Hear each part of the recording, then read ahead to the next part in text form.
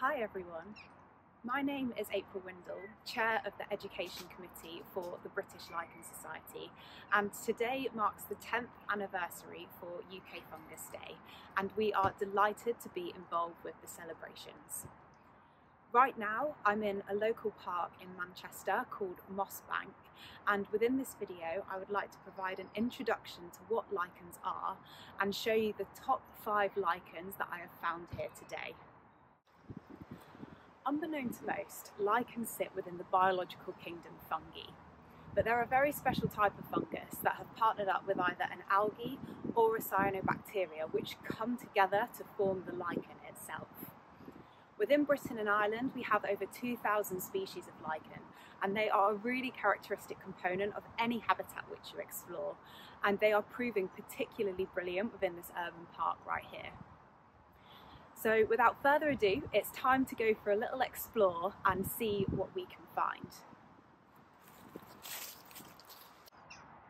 The first lichen to make it into my top 5 is probably the most common lichen that we have here in Britain and Ireland. It's called the sunburst lichen, or Xanthoria parietina, and it forms these striking yellow to orange patches all over the twigs and all over the trunks. The reason it has this colour is because of a chemical pigment which is formed by the fungus, and this chemical has huge pharmaceutical potential, where the chemical has been shown to stop the growth of tumour cells in laboratory conditions. So without a doubt it easily makes it into my top 5. This oak tree here supports my second species of lichen, and it's one of the frost lichens called Fisconia distorta. This lichen is really beautiful and has this lovely leafy green thallus, and it's peppered in fruiting bodies, and when you look really closely you'll see that it looks like the lichen has been sprinkled in ice and sugar, and that's where it gets the name the frost lichen.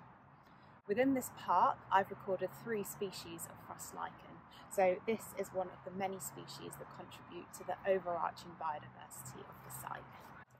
Lichen number 3 can be found growing on this leaning sycamore, and here is one of the strap lichens, which is also known as Ramalina farinacea, and this species has a really 3-dimensional appearance to it that looks extraterrestrial, and you can see that the trunk here supports a fantastic population of this lichen.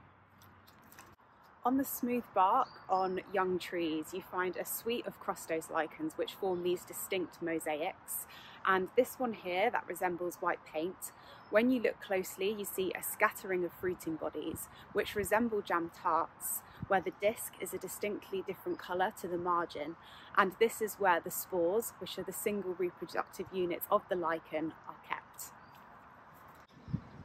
The final lichen to make it into my top 5 can be found at the base of this mossy trunk here, and it's the pixie cup lichen, or one of the Cladonia species, and when you look closely you can see a scattering of trumpet-like structures, and when you look down the hand lens it feels like you're being transported into an entirely different world.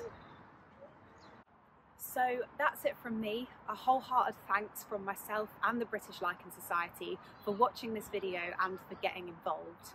For more information surrounding UK Fungus Day, please head to the British Mycological Society's website.